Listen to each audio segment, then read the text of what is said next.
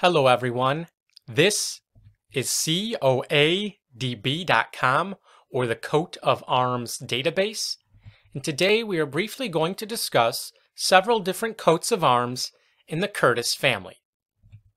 The first is blazoned as follows: Azure, a chevron dancette between three mural coronets or.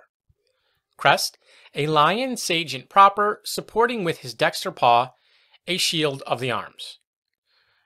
This was the arms of John Curtis, Esquire of Tuddenham Hall in County Suffolk, England, who was a gentleman of either the Inner Temple or the Middle Temple of London, and he lived in the year 1664. He was the son of William Curtis of Hatton and grandson of Eustace Curtis of Matstock, both located in Warwickshire. Next is a rather long blazon, per fesse, wavy, argent, and sable in chief the rock of Gibraltar, surrounded by fortifications and the sea, and in base 3 fleurs-de-lis of the first on a canton, gules, a sword erect proper, hilted and pommelled or, and twisted with a palm branch vert. The Curtis Baronetcy of Gatcombe in the County of Southampton was created in the Baronetage of Great Britain on September 10th, 1794, for the naval commander Admiral Sir Roger Curtis, 1st Baronet, and he served in both the American and French Revolutionary Wars.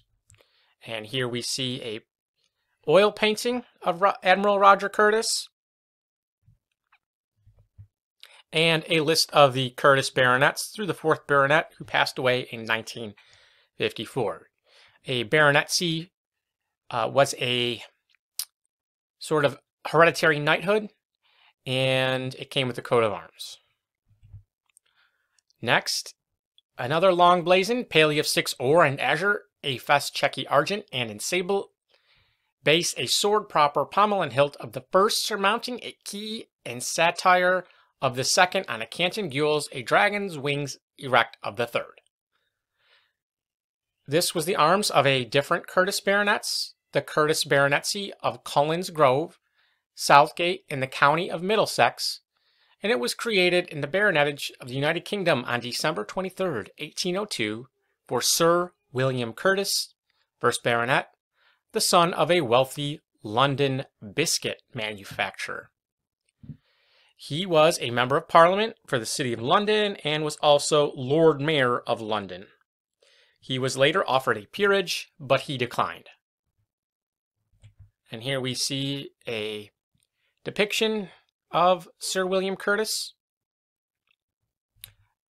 as well as a list of the baronets of Cullen's Grove through the year 2014. Next, per satire, argent and azure, 2 horses' heads erased in pale sable, and as many fleurs-de-lis in fesse of the first.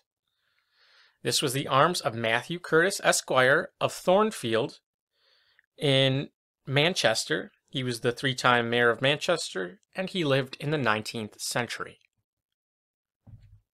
Here we see his photograph and the manor or house of Thornfield. Next, ermine a chevron sable between 3 fleurs-de-lis or, quartering Savage of Elmley Castle, County Worcestershire. We didn't depict the quarters here. And this was the arms of George Savage Curtis, who purchased Eastcliff House in Tynemouth, County Devonshire in the year 1836. Next, berry of 6 or and azure on a fesse checky argent and sable, 3 martlets of the first. Crest, a dolphin, nay an azure, pierced in the side with a feather oar. This coat of arms was registered in 1712 to Robert Curtis of Rosecrea in County Tipperary. Next, paley of 6 or an azure, a fesse countercompony of the same.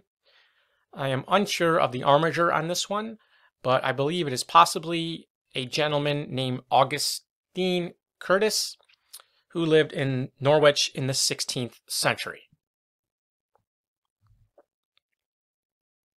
Per satire argent and sable, 4 bears passant counterchanged, in the center a bezant. This was borne by the Curtis family of Somerley and Dronefield in County Derby, and one member of this family was Robert Curtis, who was born in 1646. Next, argent a chevron sable between 3 bull's heads cabossed gules, crest a unicorn passant or between 4 trees proper. This belonged to the Curtis family of Appledore in County Kent, who descended from Stephen Curtis. There was also a branch in Otterden Place in the same county, and a branch of this family in Windmill Hill, County Sussex, England. If you enjoyed this video and would like to learn more about your ancestors and whether or not they owned a coat of arms, please visit us at coadb.com, link in the description. Thank you very much.